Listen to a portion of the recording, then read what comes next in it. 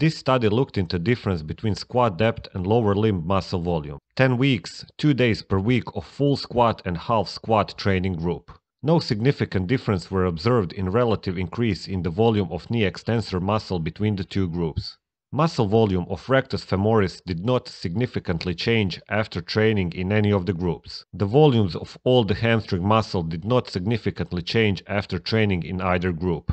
What did change is the volume of the adductor muscle and the volume of the gluteus maximus muscle. It was significantly increased only in full squat. Conclusion.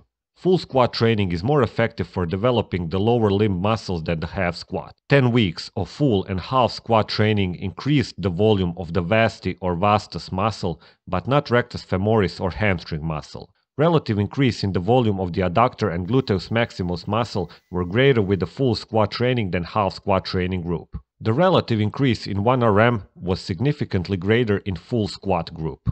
Additionally, full squat training will enhance performance during sprinting and jumping compared with the half squat training.